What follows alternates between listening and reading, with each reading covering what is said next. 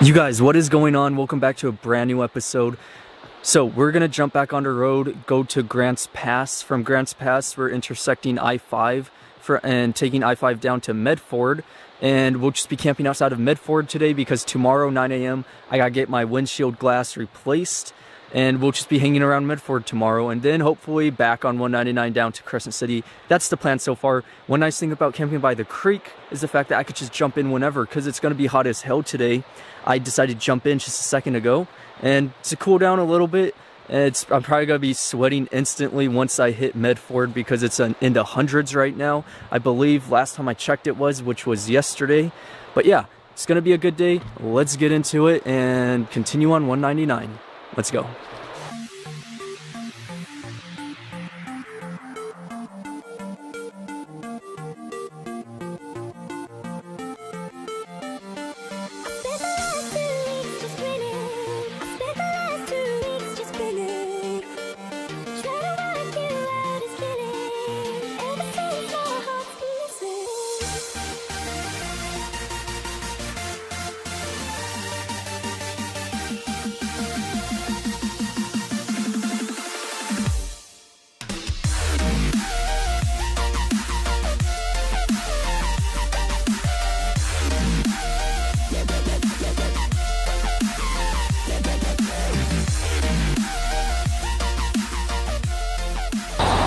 Alright you guys, so first objective today is a waterfall on the, or technically falls, not a waterfall, on the Rogue River. That's what we're hiking to right now, apparently. I'm not 100% on this one. I just discovered it on Google Maps, and as I was going along I-5, it's like, hey, why not check it out? Sounds kind of interesting. Alright you guys, so going down below us, this is the Rogue River and Tillamook Falls.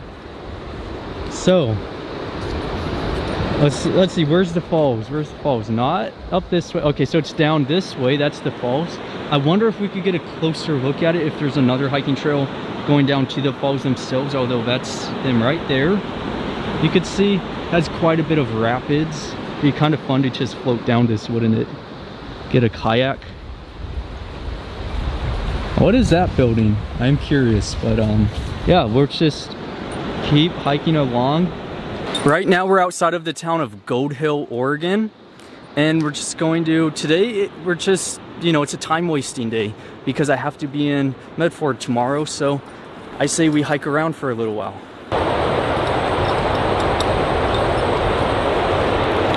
Alright, I found a second access point, and hopefully we'll be able to see the falls on this side. Just going along, you could see a bike path right there. That's to Suzuki.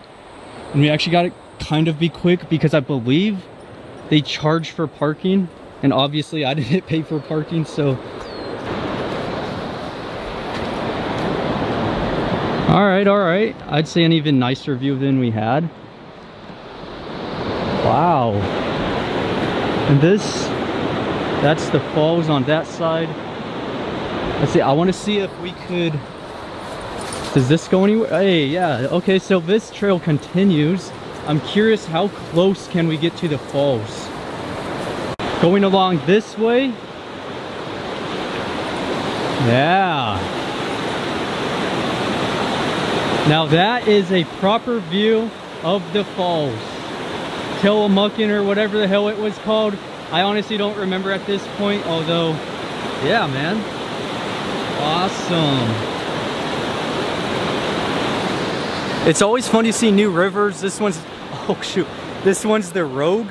I've never seen the Rogue before just because I've never been to this part of Oregon. This part is new to me. Same with when we head to the coastline.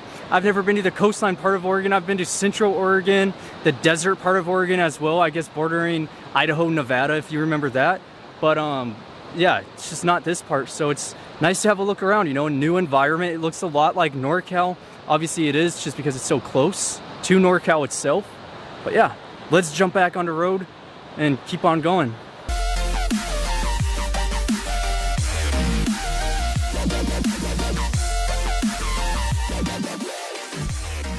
Alright y'all, here's the thing about my YouTube channel. I feel like it tends to be way too unorganized where I go from one clip to the next.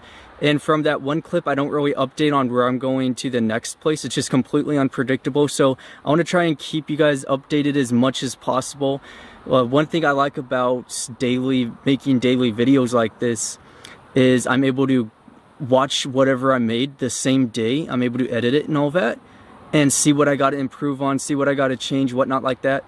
So next we're following the Rogue River up to Dillon Falls. That's what we just looked at, those falls on this side. Now we're going to continue onward about a mile or so to look at Dillon Falls, and then afterward I found a free campsite on iOverland app. So if we camp at that spot, that means bright and early tomorrow we could get on the road to Safelite.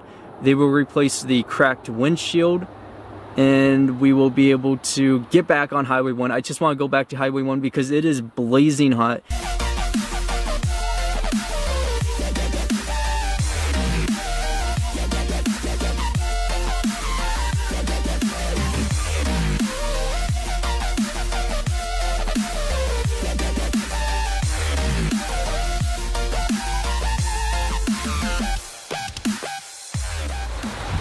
Alright, so this is Dillon Falls.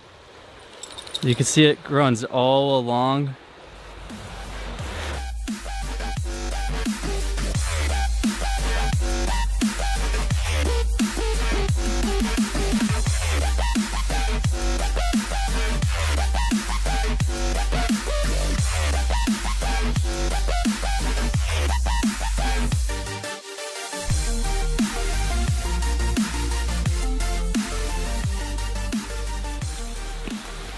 Hey buddy, I got a stick for you. You want it? There you go. Ooh, don't hit it. Ooh. Alright you guys, I am now at Wagner Creek, just following along this road to get to my campground. I'm gonna show you this creek real quick and then we will continue onward. Alright, so this is the creek, Wagner Creek. I'm telling you, the things you find out on these back roads are sometimes just plain bizarre. Who just dumps a boat on an off-road trail like this? Apparently, someone in the state of Oregon does. Damn. Alright, what do we got? Oh yeah. Hey. Y'all, I've never actually been to a Chipotle before, so hey, gotta try it, right? Put a like, comment down below. I don't know. Is it good? Is it bad? It's Chipotle. Who knows? Ah! Alright, so continuing on the road, and I think we have a hiking trail. We got an awesome bridge going across, and yeah, this looks like just a whole day use area managed by the BLM. Got the creek down below, and then going up this way is a picnic table. Apparently you can't have any campfires, although you gotta, oh, funny thing is they actually have one on the piece of wood itself. They're real serious about this. We even have a picnic table. And then going on this way, we have the awesome creek. Bridge, picnic table, and then hiking trail. Let's go hiking. I am very curious as to where this trail goes. It appears it separates, it makes a fork. One going, okay, so actually got a picnic table going down with a view of the creek. So that's not a trail itself. Then continuing upward, got two ways to go. Do we go straight? Do we take a left? Go that way? Or do we chicken out and go back?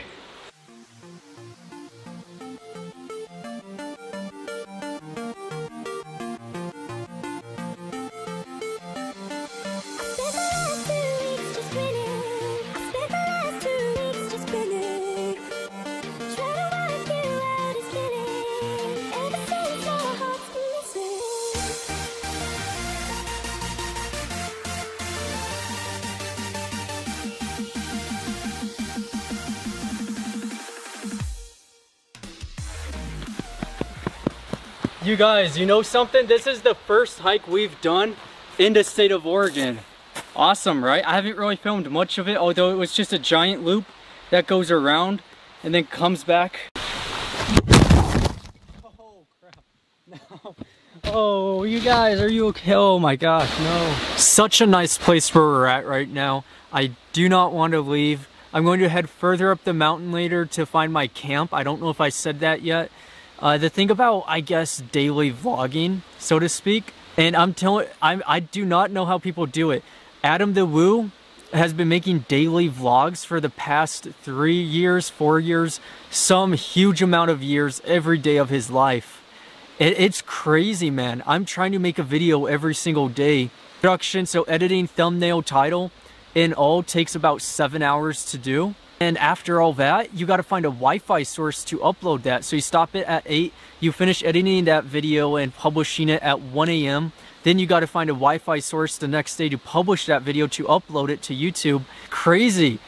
And people do it. I don't see how. I try to, but maybe I'm just not as good of a video editor, because it takes a crazy amount of production just to get a video out there. And it's one of those things where if you don't enjoy it, then don't do it. The only reason I make videos, to begin with, is just as a documentation of my travels. I view it a lot as if, imagine you were to have a journal and you're to write down every day the things you do and the things you see. That's exactly what this YouTube channel is. I have no objective with it. It's just something that I could look back at someday and be like, wow, I want to see that day. I want to see what I did on that day. Then I could go click that video. And so I could just make all these videos private and I'd still be filming, you know, just because it's something I'm doing for fun. And that's awesome, man. But just having feedback with the places I go and having people comment and subscribe and all that, that just adds to it. That just makes me appreciate it, because it feels like everybody else is coming with me, you know? Everybody else who's watching is just joined in on this expedition, and they're experiencing it the same as I'm experiencing it. And that is such an amazing thing. And, you know, I don't think I could travel forever. Eventually, I guess you just got to get a job, settle down, and just become an adult, you know? But I guess that's once I graduate college. So, yeah, I don't think I would ever be able to have free time like this in the future, where I could be like, hey, I'm gonna go to frickin' this state or that state. I'm gonna go see this. I'm just gonna jump into Suzuki and drive. That's not a luxury you have your whole life. So it's great to, like, I even had a comment was like, hey, I don't get to travel, so I enjoy your videos because I get to see you travel and it feels like I'm with you. And that's awesome, man, because someday I feel like I'm gonna be at that same point where I'm watching someone who's traveling just because I can't do it myself. And it's just something that I do so I could look back, and something that I enjoy editing and making videos and all that great stuff. It is a ton of fun, and that's why I do it. That's why I do YouTube, and that's why I upload videos. I just want to put that out there because I don't know how people view my channel. I've always viewed it in such a way that it's just a documentation, but I don't know how others have always viewed what I wanted to do. You know, what are my accomplishments? What are my goals in life? And I guess it's just not YouTube, but to you know, graduate and keep my GPA pretty high. You know, I'm one of the highest GPAs I know. You know, just doing my thing. But yeah, so that's that. Frickin', let's get back into it and continue onward. Also, the reason why I kind of talk fast is because I want to get out as much information as possible in a video, because the thing I hate most about a YouTube video is when it's all talk and no action. I click on a video and it's 20 minutes of talking for 5 minutes of some type of action, maybe hiking or showing whatever the video title had. And I hate those videos.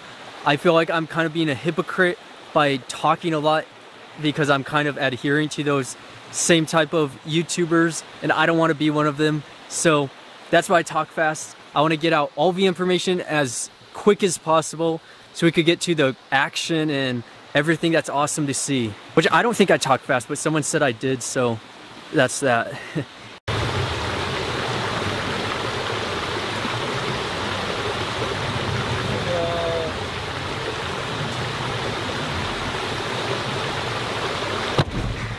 Damn. One thing I've noticed is the same questions have been getting asked over and over again on my, I guess, Suzuki Life Journey cross-country series. And one of those is my shower system. How do I take showers? And this is it. I use this every single night. I simply go by a gas station that has one of the filling faucets, fill it up. If that's not available, I'll go by a creek. You know, all these creeks are super clean. They're all snow melt. There's no development or anything. It's just this pure wilderness mountain. So, I mean, you could drink this if you wanted to. So, yeah, just put that up there and like so. It works. Been doing this since the beginning. It's worked out great. It just sucks though in the winter time because it'll be freezing cold out and you're just shivering. I was going up this road in search of a campground. Going up to this bend, that's when I seen this flat out spot. And I was like, you know what? That'll be a good spot. So, haven't continued further up this way. I'm not quite sure where this road goes. Although, this is it. That's the Suzuki. Got a pit right there and, you know, a decent spot. I can't complain. It's just somewhere to spend the night for now. So I could get back on the road tomorrow, head to Medford, get the glass replaced, get it all fixed up, then kaboom. Not staying here, just one night, then we'll be off.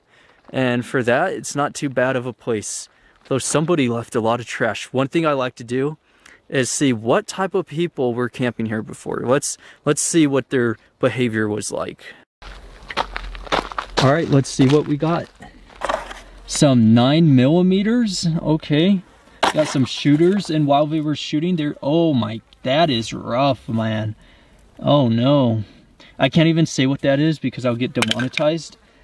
But that is, oh wow, straight up alcoholics with it, man.